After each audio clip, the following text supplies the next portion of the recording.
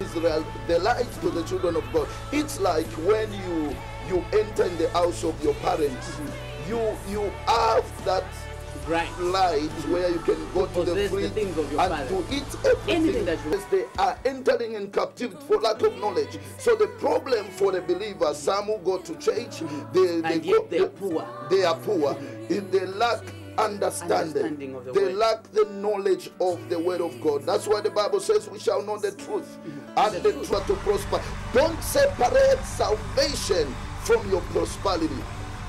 All right, let's take a break and then we'll be back right here. Stay tuned. Praise the Lord with all your might, energy, and heart. Powers in the air, you gonna see them. Yeah, I got a place for you, it's on the other side.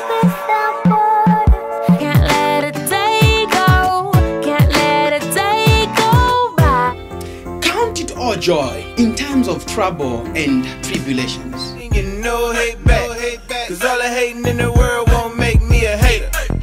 Pabu fitu bepa upushente katwelele ni Yahweh.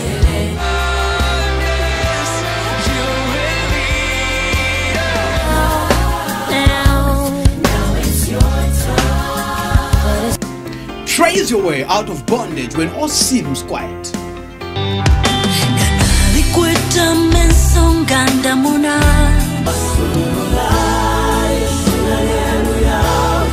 There has been an awesome message right there coming from the man of God, Reverend Chiso Kaplu, and I believe that you've been blessed in one way or the other. My prayer is that you may continue to enjoy even the blessings of God, for it is His will that you and me prospers in every area of our lives. The Bible says we need to prosper and enjoy life here in the land of the living, not just when we go to heaven. I pray that may the Lord continue blessing you, even enriching you in all that you do. May God bless you. See you next week. Shalom, shalom.